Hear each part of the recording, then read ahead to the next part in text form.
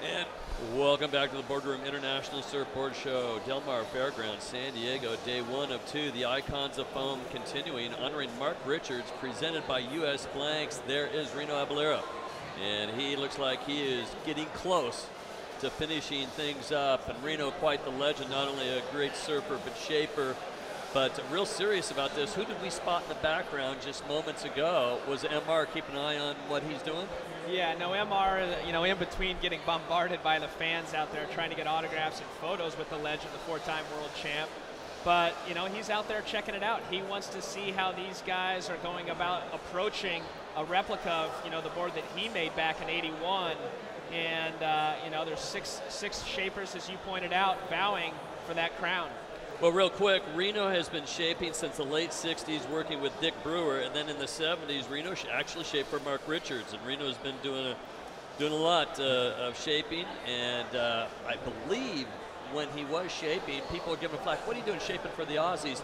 Doesn't matter. Right now, he's shaping for himself. He'd love to take home that prize, which is a big deal. Icons of Foam, and it's presented by US Blanks. Now, one thing that as we take a look at this deck, as we transition to our next guest, Kelly Slater was talking about not only the bottom contour and the rocker and the shape and the outline, but where he stands on the board and actually contouring the deck. Yeah, no, it's interesting because I was, able to go down there and conduct those interviews at Lower Trestles, and so I heard that for the first time live with Kelly. And back in the day, I was fortunate enough to get boards from Nev Hyman out of Australia. And a few of the boards that I got were actually boards that were made for Munga Berry. And all the way back, it would have been the mid-'90s, he was doing that back then. And it was unbelievable. They were either completely flat decks, which you usually don't see. A lot of the boards nowadays are domed. But he would actually concave them out on the deck. And as Kelly pointed out, it's a way to, have a board that feels like you've been on it before. Your board actually contours to your foot.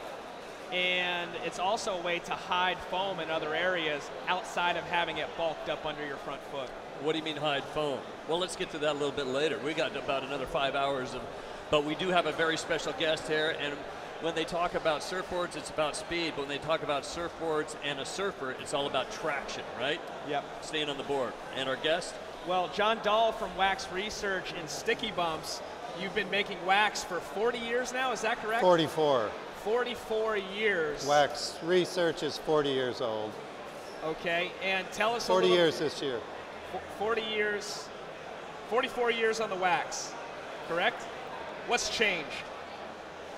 My goodness. The original... Fast forward, but tell me what is so unique and fantastic about your product that you offer today versus 44 years 40 years ago, we would soften paraffin with motor oil. So sounds healthy. That's kind of how it started.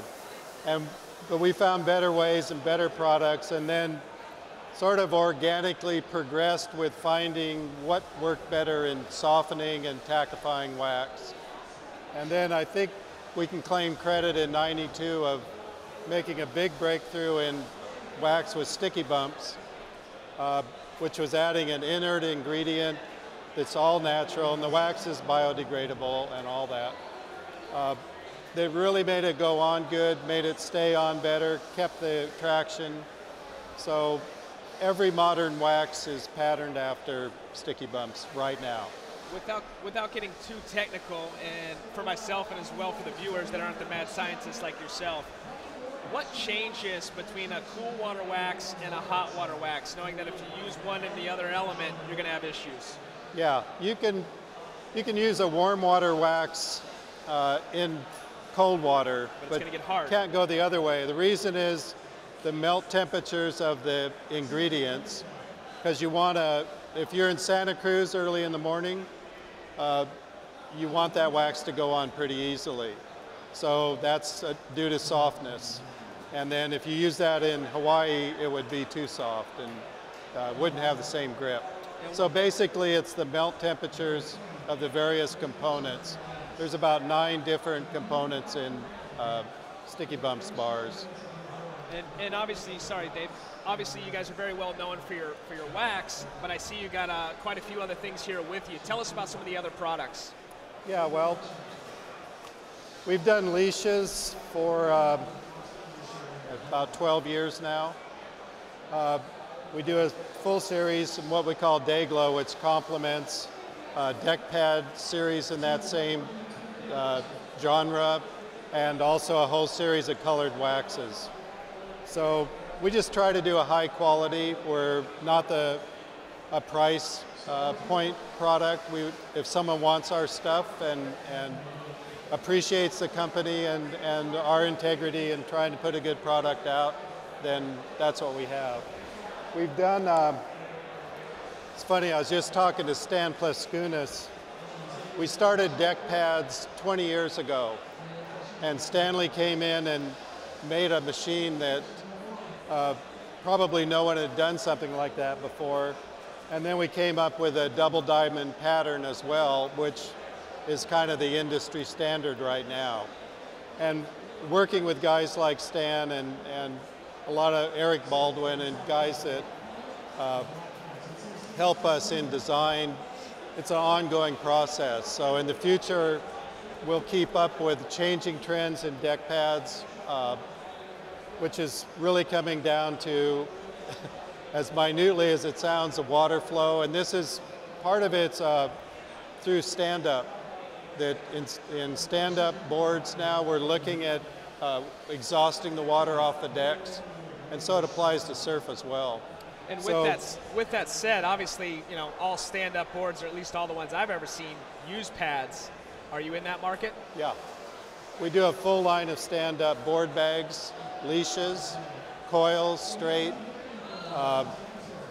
We do actually waxes where people on the nose or tail, and on racing boards especially, we're going to step all the way on the back to round a buoy, and you don't want traction, abrasive traction there. We make some very high melt waxes for that. Full set, full deck tractions, all that. So we have a full line of SUP accessories. What I like that I see are the diamonds that are dropped in. Instead of sitting on top of this much traction, your feet are actually sinking into that pad, Yeah. correct? Yeah, and that's the idea that really it's a 20-year-old idea now, believe it or not, and it's been really successful. We have on the website, anyone can go look at the team members that we have. So our feedback is first class, from Rostovich on down. Oh, that guy knows how to surf, doesn't he? He does. Yeah. Oh my gosh, best in the world, possibly, and without a contest jersey on. And like a Craig Anderson, a phenomenal test pilot you have out there. But let me ask you about back in the early days of dripping paraffin onto boards, right? That was it. And then the idea of adding motor oil sounds slippery. Yeah, it was. It was. But it worked better. It actually worked better because it's a matter of softening what we had in those days. And, you know, the waxes progressed with surfing. So and today we do we call it the stickiest wax in the world, called punt, which is really just used where your feet are going to be in doing aerials or, you know, really wild maneuvers. So we've tried to keep pace, and in some cases, I think with sticky bumps in '92, we sort of allowed surfing to move forward. We hope that's our part in it, that we've done something. Amazing. Base coat, is it necessary? And when you do buy a new board, you definitely want to consider if you're going to do a tail patch, traction pad on the back before you put any wax on. So you need to think ahead, right? Yeah, base coat's really good. In Cabo, we're just using base coat and nothing else. Oh, okay. It's 85-degree water and 100 degrees, and so it works. It's a great wax in its own. But the tropical, warm, cool, cold, all have a lot more traction additive in them. But they stay on the board so much better when you start with a base coat, especially on a new board, because whether they're sanded or not, there's a film on there. So in building up your initial bump pattern with base coat, everything else is going to adhere to that pattern. We like nose to tail, rail to rail, diagonal both ways, and that builds a tight little bump pattern. But everyone's different.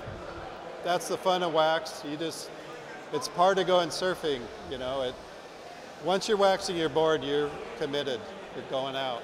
You're probably cringing when you see a recreational surfer with 9 years of wax on his board. Well, sorry, I have, go ahead. I have a few of those in my collection. Okay. I won't take it off. That's me. I don't change my wax very often, and sometimes traveling, it can be unique when you've gone from a cold water climate. We touched on it earlier, you know, warm, vice versa. Yeah. You talked about your website, stickybumps.com, some of your team riders on there. Who's been the most intricate in the growth of the brand as far as giving back, giving feedback? Today, I would say it's Dylan Goodall, who's doing really good, coming up through the junior ranks, and that's what you want from a team member. We have a world-class women's team, we always have. It kind of came through our Kauai connection, and Bethany and Alana, and so many of them, and they're great at that. And you want them to tell you if something's not working. Yep. And a lot of team people are kind of hesitant to say that, and that's our emphasis. It's like, you're the ones that can surf this stuff better than anyone else. If a leash isn't working, or the wax, anything that you see that you want to comment on, we want to hear the negatives as well as the positives. Dylan Goodall, That's I do. Lots of inverted moves. Okay, so over the years, we've seen people wax their feet to clean it off, right? Especially at trestles. Is anybody waxing the underside of the rails for certain grabs? What's the craziest thing you've seen so far of some of these young aerialists? Well, there are people that buy a new board that are new to the sport that wax the bottom. Yeah. We That's see good. that. I slipped this morning because I didn't wax all the way to my rail, which I never do, and I will now. I still ride a 6.6, and I had a good day today, so you never know. You're selling more wax because at these events we're seeing some of these top surfers wax a little bit further forward because of where they're landing on their reverses, correct? They're using a lot more of their board. They're not only doing that, their wax used to just be wax. The contest guys, you know, they had their favorite, but now they're really focused on what it is, how it's working, what they want on different parts of their board. So, and it's important. If the wax isn't working right, something else may not be. So it's neat for us to see these guys like really thinking about the preparation. It's like the tires on your sports car. You want the best to get the most out of that vehicle. And that's where we want to be involved, is in that movement. And they're thinking about it now. Everybody is. Stickybumps.com and Wax Research. Two different websites? We do have two different, but Sticky Bumps is where all the good stuff is. Home base for 40 years. Wax Research is a parent company. We own Sticky Bumps brand, Ransom brand, which is a big brand outside the United States, and little different here because of our distribution setup. Our models to sell distributors, we have 55 worldwide, so we're careful of how we place the product. So it's all over the place, yeah. Alrighty. Secret ingredients, right, Todd? Yes, it sounds like there's quite a bit of secret ingredients behind there, and it's great to hear you getting feedback from the riders. I know they appreciate the support. It's a two-way street with those riders. John Dahl, thank you for your time. Best of luck to you. Wax Research, stickybumps.com. Check them out. Stay with us live. We're here from the boardroom in Del Mar, California. We'll be right back.